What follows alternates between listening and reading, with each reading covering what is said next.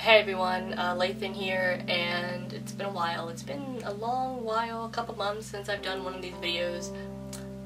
Yes, this is a transition update. Hello, hi, if you're new to this channel you can go back and watch one of my other transition update videos. I'll post a linky up here, and if you want to learn how to breathe in a binder, there will be another link somewhere around here.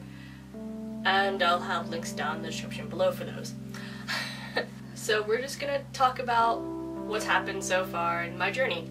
So anyway, last video I believe I came out as being trans-nonbinary, and it's frustrating, very frustrating.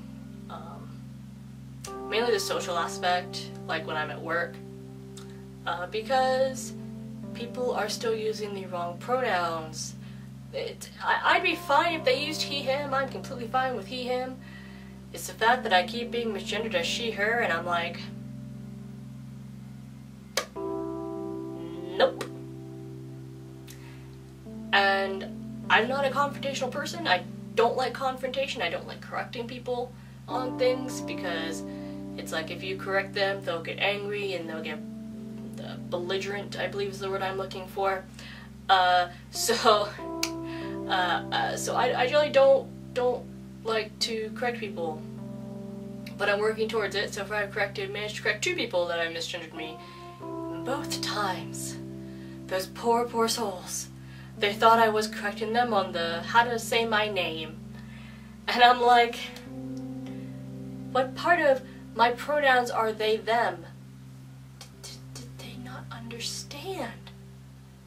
Where in any of that sentence is this is how you say my name? Nowhere. It's nowhere there. And they still ask, Lathen? And I'm like, no. Lathen. Like Nathan, except with an L. That should not be so hard to pronounce. Okay. I probably also, like, it probably doesn't help, like, for my social transition, the fact that I have yet to get the courage to actually use the men's restroom. Again, confrontation fear. There was one time, and I was very proud of myself, one time I actually went to the men's restroom, and that was at a Pride event. And it was also because the women's restroom was, like, the line was so long, and I was like, nah. So I was like, I'm just gonna go.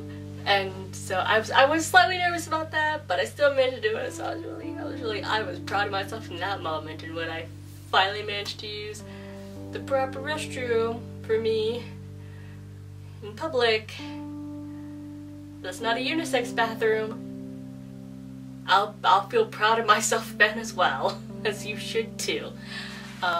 So it's been like 3 months for me on T.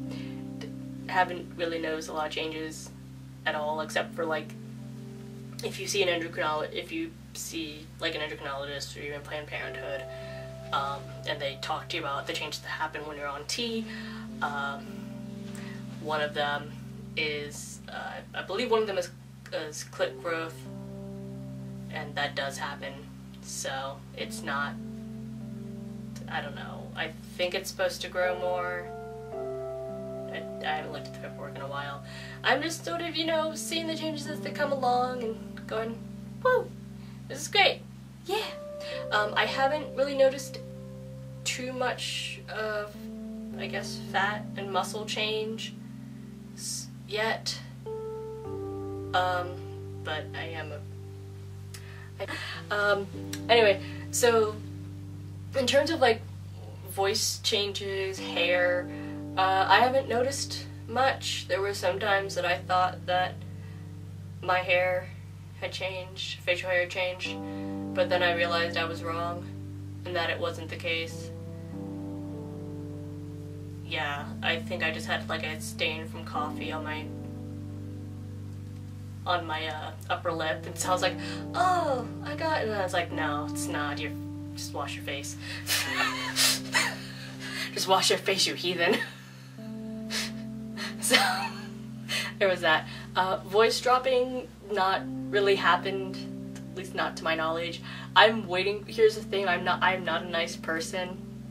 While I don't like confrontation, I'm waiting for my voice to drop and for people to notice that it drops, and then for them to ask, why did your voice drop? Or my favorite is going to be, are you sick?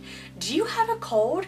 Your voice is lower. And I'll be like, no, you've just been using the wrong pronouns this entire time. And just the look on their face as they like feel so appalled and guilty and upset with themselves. And then they'll, you know, as the most run course of people who realize that they've messed up is to apologize to the person they messed up to. And I will be, you know, left with the benevolent act of saying, it's okay, you didn't know any better. That probably is not going to happen, but again, I am not a nice person when it comes to that aspect. You know, you can say what you want, but if you're going to actively, you know, not make the effort to remember someone's pronouns, and use them correctly, then I am not gonna feel bad about your potential future guilt over mispronouncing, well, my name or my pronouns. So otherwise, you know, transition has been pretty good. It's been okay.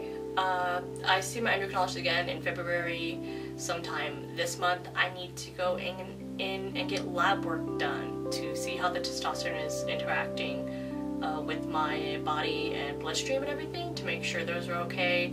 And then I want to see the endocrinologist, and she's gone through everything. We'll figure out if I need more testosterone or less, or to keep me where I am right now. Thankfully I see my therapist again next week. I see them next week, so I am looking forward to that.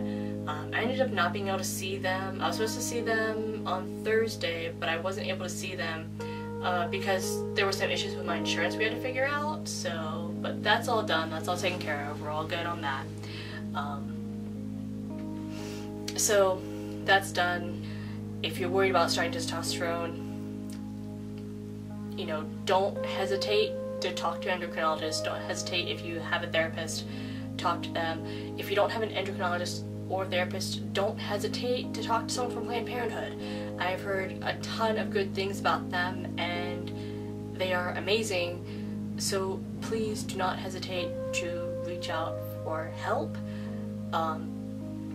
or, you know, to ask questions. It's okay. It's okay to have questions. It's okay to be scared. You know, it's okay to worry about things. Just do your best, and you'll get there, because you are amazing and wonderful, and I am super proud of you for everything that you've been doing. And I think this is the end of today's video. Thank you so much for watching.